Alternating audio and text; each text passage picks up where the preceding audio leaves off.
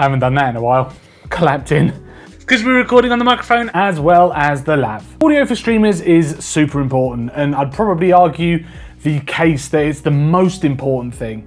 I'd rather watch a great sounding video with subpar quality video than subpar audio with the sharpest videos ever.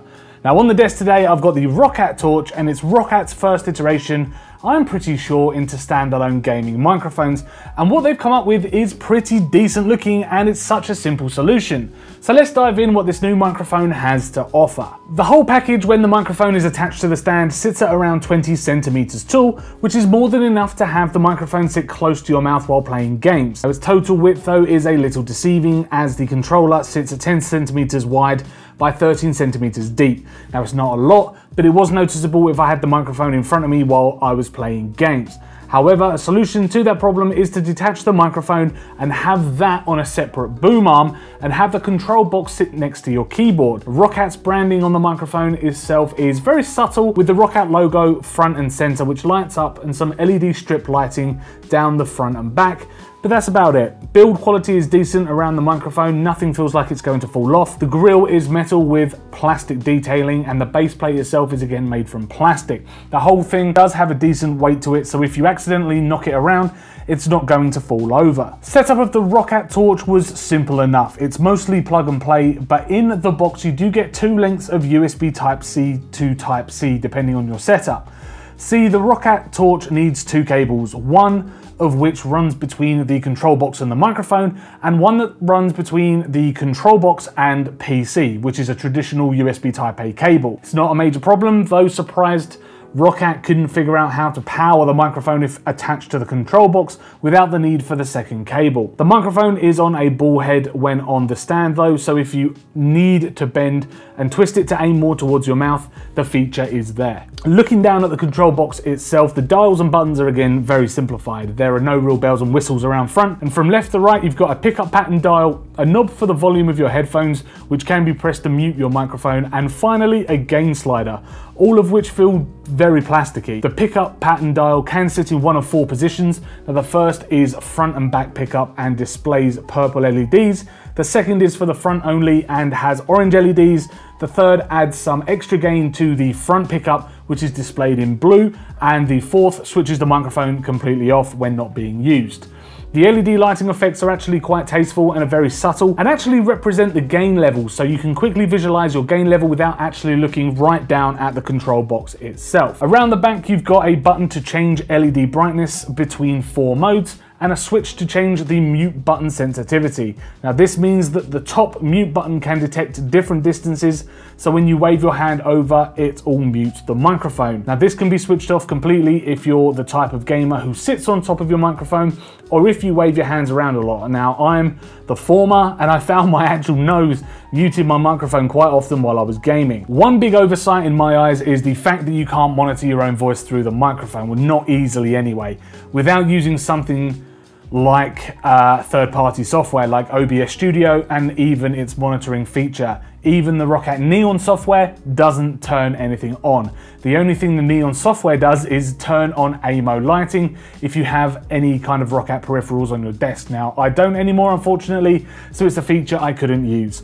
Just be aware though that the Neon software is still in beta, so there should be some more features coming later on down the line, but that's still to be seen. Sound quality wise though, it does sound pretty decent. As expected with any kind of condenser style microphone, there can be a lot of background noise due to how sensitive the microphone is, and will probably need some filters added to your OBS or Streamlabs, like a noise gate for example, to get this sounding nice. But tone wise, my voice sounded a little empty, and I'm going to switch over to the microphone audio now. So there's no real warmth to the tone of my voice like I can pick up with my Rode Podcaster and Go XLR. Even a Blue Yeti, which is the current go-to for streamers, can produce a warmer tone than this. However, on the flip side, my voice did sound very clear, and the microphone did a great job of reducing any background noise coming into it.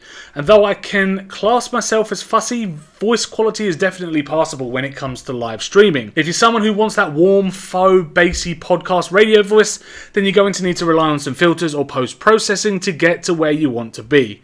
Also, avoid banging your desk with your elbows.